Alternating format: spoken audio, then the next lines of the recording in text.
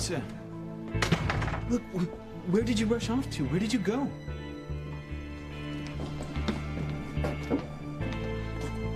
Let's hear you dig your way out of this one, Teresita.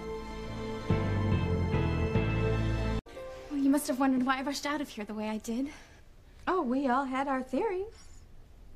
I wasn't sure, but I knew for one thing that you didn't run away because you had to give back the engagement ring. Run away from you? Is that what they told you? Admit it, Theresa. You were so stricken at having to give up your little sliver of the crane pie you couldn't stand it. That's why you tore out of here like a dog who'd scented a bigger bone. Yes, once you found out that your little Cinderella story wasn't going to have a fairy tale ending, you just left Ethan flat.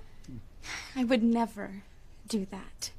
I don't care about the crane jewels or the crane money or any of it. If anyone here believes that, I have a bridge to sell them. Excuse me, Mr. Crane, but you do not know anything about anything. I have something much, much more precious than any jewelry the crane money can buy. I have Ethan's love. Besides, someday Ethan is gonna buy me another ring. One I will love even more because he earned it with his own money. He doesn't need the crane name behind him to go as far as he wants. We are gonna make every dream we ever had together come true. Oh, please, we all saw you dash out of here the moment you realized Ethan was virtually penniless. Well, it's true, I did. See? She admits it. The second I realized that Ethan didn't have any money of his own, I knew what I had to do. Theresa, I don't understand.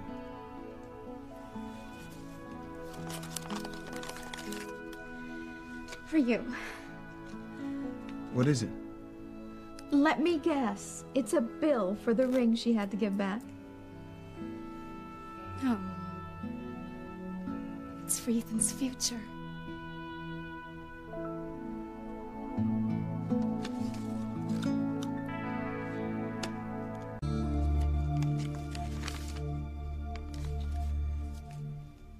Theresa, what's this? It's my savings. And the reason I ran out was to get to the bank before it closed. It's yours. I can't believe you did this. I know it's not much. No, I can't accept this, Theresa. I can't take your money. But Ethan, it is not my money anymore. It's our money. Money to help you start over in your new life, the one that we're gonna have together.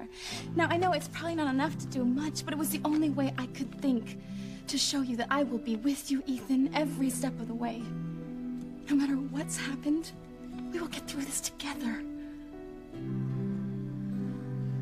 You knocked me out, you know that?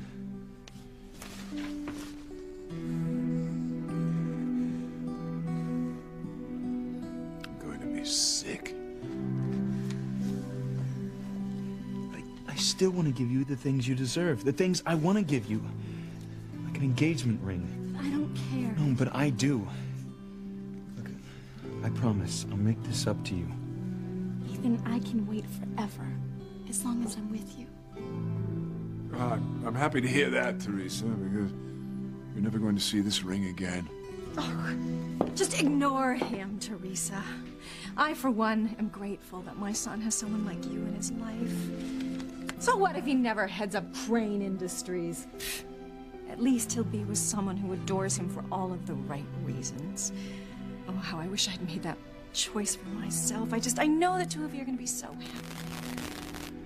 So do I. And the sooner we get out of here, the sooner we can start.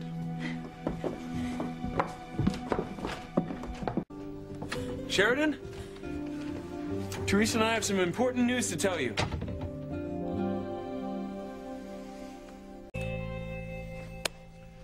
So that's your big news.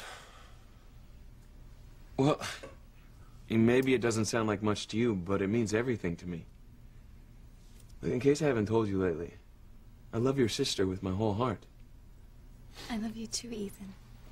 And that's why it wasn't a big deal for me to close out my savings account and give you my money. So, what if we start off with next to nothing? As long as we're together, there'll be no stopping us.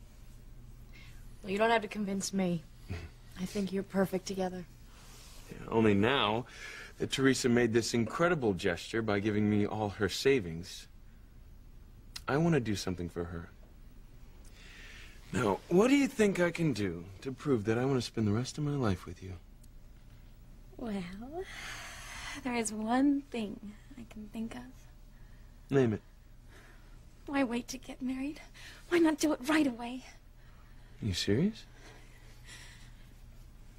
I'd say she is. No.